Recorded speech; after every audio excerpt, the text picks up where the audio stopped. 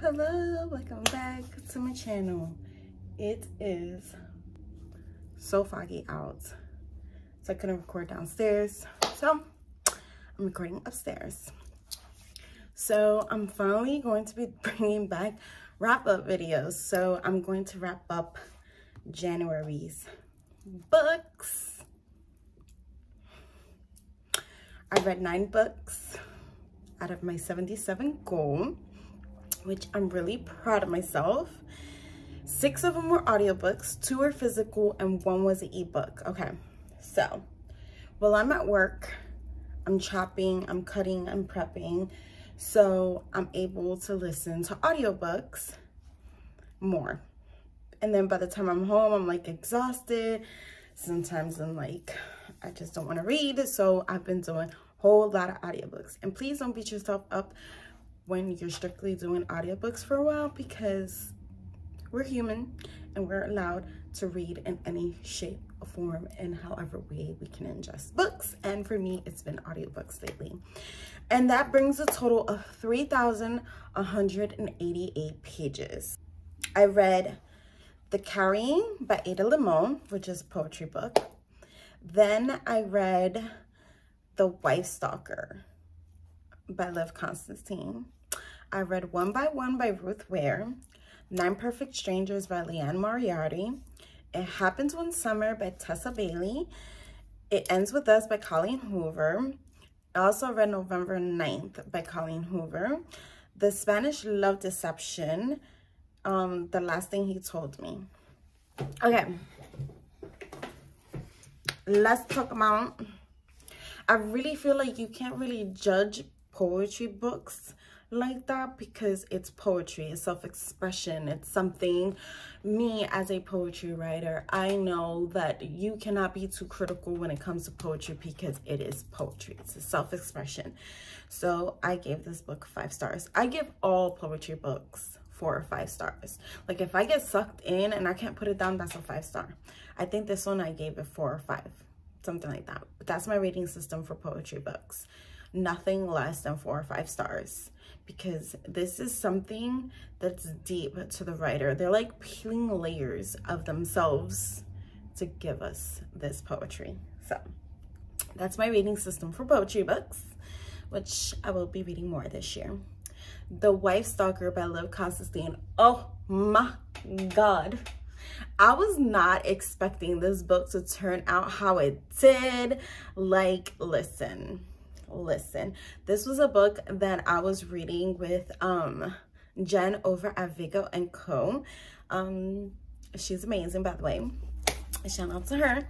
And let me tell you, this book, I'm glad she recommended it to me. Like, this wasn't on my TBR, but this was an unsuspected read. And oh my God, it's a thriller. So just know there's like many twists and turns, and I was not expecting the story to be how it was. I really was cheering for the villain the entire time. I'm twisted like that. So yeah, I gave that book 5 stars. There's a lot of 5 stars. A lot of 5 stars. Like a lot. I actually gave The Wife Stalker 4 stars. I gave The Wife Stalker 4 stars because it was good, but I was mad about the ending. Then I read 9 Perfect Strangers by Leanne Moriarty. And let me tell you, go look at my reading and watching video that I did on this book. So I actually read the book so I can watch the show. And in this one instance, I actually enjoyed the show more than the freaking book. I did give the book 4 stars. But the show was superb and amazing. Like, this book will give you parts that you will laugh, and then other parts that you're like, huh?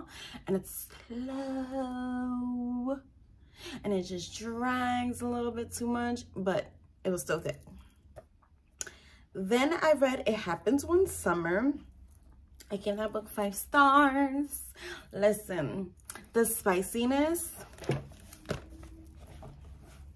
I was over here fantasizing about fishermen. It was that spicy. I feel like the storyline and everything pulled together so nicely in this book, and it's like definitely romance, like heavy romance. It's like so good. Then I read The Spanish Love Deception because I was like, oh my god, I'm on a romance kick, I'm gonna keep it going. And one of my Instagram followers told me that this is her favorite book and she reads it constantly. So I was like, oh my god, I want to see what this book is about.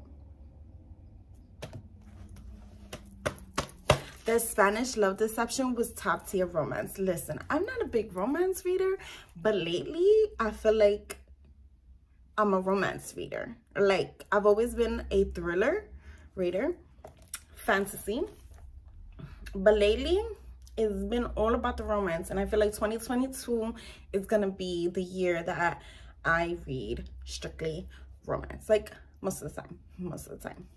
Okay, I gave that book 5 stars. It was amazing. I love the storyline. I love that they incorporated so much Spanish into the book, because I was like, yes, like, oh my god. And like the lengths he went to like get her to notice him. Like, I had a feeling that he always liked her, especially when he volunteered to like go to Spain with her. Like, who goes to Spain with their coworker for no reason? I was like, as soon as he was like, yeah, I'll go with you, I was like, this boy loves him. This boy loves him. Like, I knew from jump. I was like, yeah. But it was so good and so sweet, and I enjoyed this so much. Then I read November 9th because I needed to be gutted, and I gave that book 5 stars. Colleen Hoover always guts me. November 9th, Lily is a girl that she was a famous actress, and she ends up being in a fire, and she ends up meeting this guy that he's like, yeah, I'm your boyfriend now. But they only meet up one day a year, and it spans just one day over a course of 5 years. And let me tell you, that book had me gutted. Like, I kept rooting for them to like find each other more, but I understand the suspense, and it was good, and I cried, and I was in my feelings, and I was like, oh my god, Colleen Hoover, why do you do this to me every single time? And then I was like, you know what, I want to be gutted again. So I ended up reading It Ends With Us.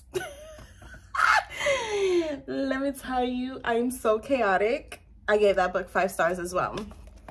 It Ends With Us hit home. Like, let me tell you, trigger warning on It Ends With Us. There is abuse, there's SA in there, there's domestic abuse. So be in the right mindset to read this book, because it is going to freaking gut you, like tear you apart and gut you, because you're like, the whole entire time that things are happening to her, you're like, what the fuck? Like, run, bitch, run. Like, I kept saying that to her, like, and it was just like, oh my god, like, it aggravated me so much, but it was so good, and it was, I just couldn't put it down. And then when I finally did, I cried, and it was like tears of happiness, but I'm also like gutted at the same time, and it's just like, thank you, Colleen Hoover. Thank you for all the tears I've shed in the month of January. And the last book that I read for January is The Last Thing He Told Me, and this is a thriller, because I was like, oh my god, I need a palate cleanser. I can't do a romance, and I can't do like a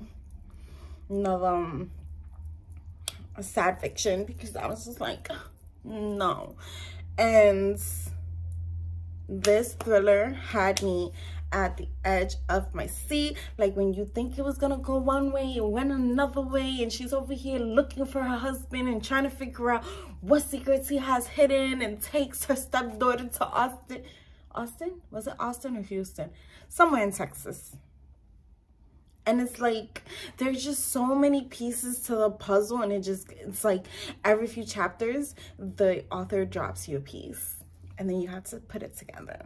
And it was just one of those books. So, yeah.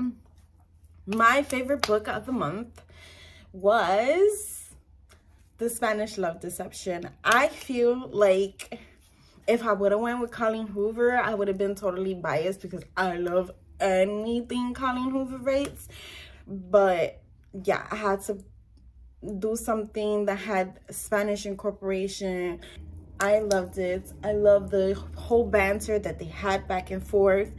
And that's why I picked The Spanish Love Deception as my favorite book of January.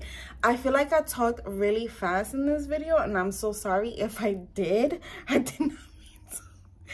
I was like, oh my God, I need to record this video. And I had my tea, so I'm a little like hyper off of it. So yeah. And from my TBR, I had 5 books. And if you watched like my book roulette video, the only one I've read was One by One, and I DNF'd Wintering. So yeah. And I actually started the Southern Book Club's Guide to Slaying Vampires. I'm just not in the mood for something like that right now, so I put it down. I think I'm like 1/4 and 1/3, who knows. But yeah, I hope you enjoyed this wrap-up video. Let me know which of these books that I talked about that you're going to pick up, because I want to know. So don't forget to hit like, subscribe, and I'll see you on the flip side. Peace.